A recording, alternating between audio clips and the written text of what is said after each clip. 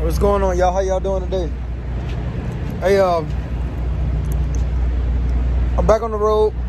I was in the shop for a month, so that's why y'all ain't getting no videos out of me for a little while. I got my next load, as y'all can see.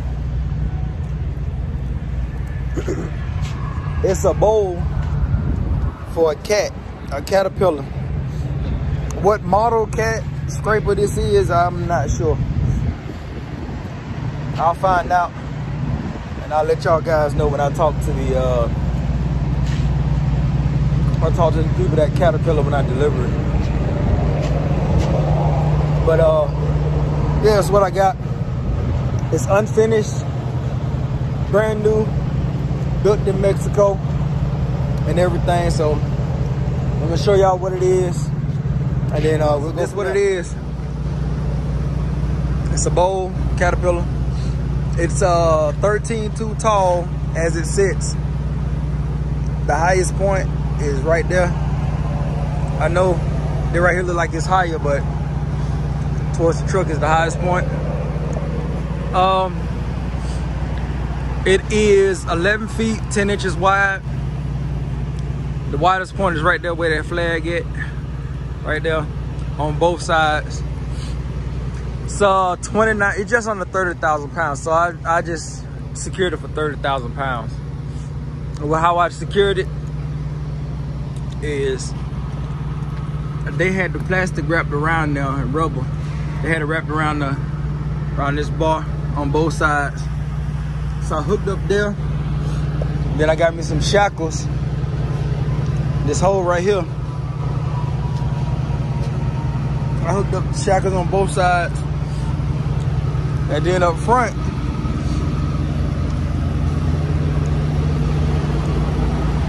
they got these lugs right here, and they got the plastic and rubber wrapped around it. So I knew that was the place to secure it. This right here. So I put 1/2-inch chains, direct pull from the load straight to the trailer is a direct pull, and I get half the weight. That's 11.3 for a 1/2-inch chain. Both of them together, I get a full 11.3, cause this is 5,750 pounds right there, 5,750 pounds on that side.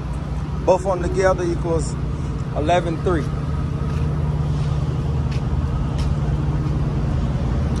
And I did the same thing in the back.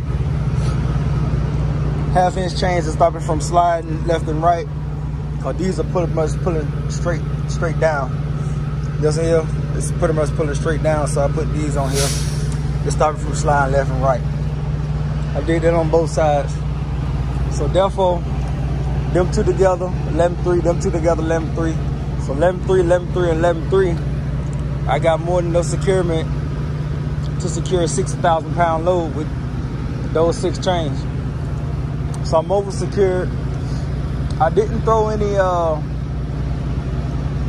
lights on the side. I got some lights, magnetic lights that I can put right here in the back.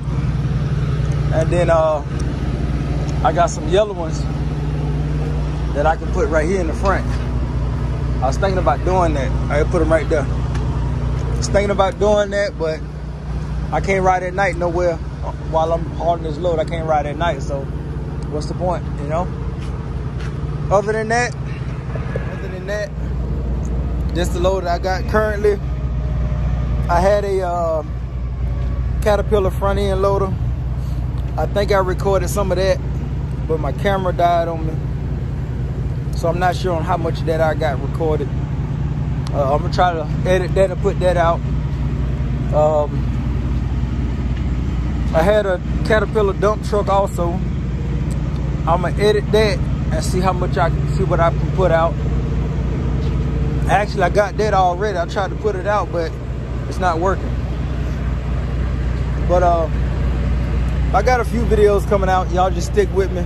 Appreciate y'all. Love y'all. Oh, hey, I see something on that truck. Those are automatic tire inflators. So as you're driving, it spins. It spins with the tire as you're driving. And the centrifugal force actually pumps air into the tires. So I'm gonna try to get some of those for my next truck I get. My next truck probably be one of those, both of them. So I'm gonna try to do that. But anyway though, y'all have a good one. Peace. Be blessed. And I'll talk to y'all later.